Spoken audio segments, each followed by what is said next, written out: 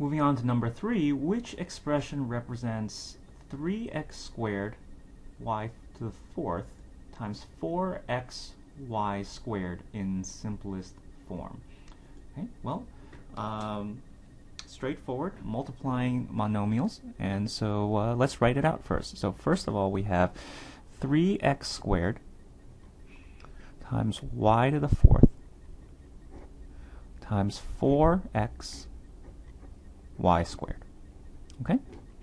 Now remember, with monomials we're going to multiply the coefficients, and we're going to multiply the like variables. Okay, so we're going to multiply 3 and 4, we're going to multiply x squared and x, and we're going to multiply y to the fourth and y squared. So I'm going to just write that out so we know all the multiplications that we're using. 3 times 4 times x squared times x times y to the fourth times y squared. Okay? 3 times 4 is easy, that gives us 12. Alright? X squared times x. Now remember, when I'm multiplying variables with like bases, so the x and the x, I have to add the exponents. Now I have an exponent of 2 here, and remember there's an exponent of 1 here. It's just usually not written.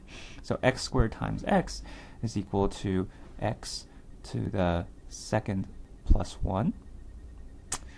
Y to the 4 times y squared is equal to y to the 4 plus 2.